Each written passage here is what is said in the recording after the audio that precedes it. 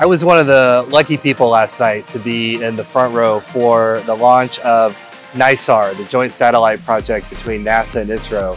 And as I watched the rocket take off from the ground at Sriharikota and cut a hole through the clouds before going into the stratosphere, it was truly a magical moment. I'll remember it for the rest of my life.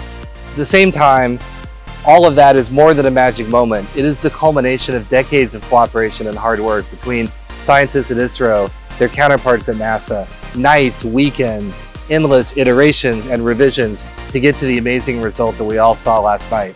But this is more than a culmination. It is the beginning, because the data that the NISAR satellite provides to us will allow us to make quantum leaps in our understanding of seismology, natural disasters, landslides, and help to share that data in a way that makes for a safer world for all.